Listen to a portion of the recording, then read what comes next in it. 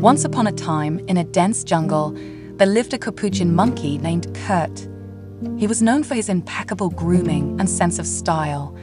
Curt took great pride in being well-mannered and refined, and he looked down on other monkeys who didn't share his values. One day, Curt came across a group of Howler Monkeys who were playing and making loud noises in the trees.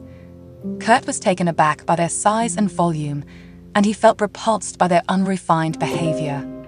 He sneered at them, thinking that they were not sophisticated enough to appreciate the finer things in life.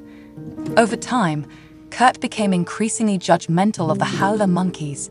He would criticize them for their loud calls, their rough manners, and their lack of decorum. Curt thought that he was superior to them in every way and looked down upon them with disdain. One day, while Curt was swinging through the trees, he fell and got his tail stuck in a branch. He tried to free himself, but to no avail. Curt was stuck and he couldn't move. As the hours passed, Curt grew increasingly anxious and scared. He started to call for help, but his cries were weak and barely audible. It was then that he heard a loud Howler monkey call in the distance. At first, Curt was annoyed by the noise, but then he realized that the Howler monkey's loud call was the only way to attract attention, so he yelled for help as loud as he could. Soon, a group of monkeys arrived and helped Curt free his tail from the branch.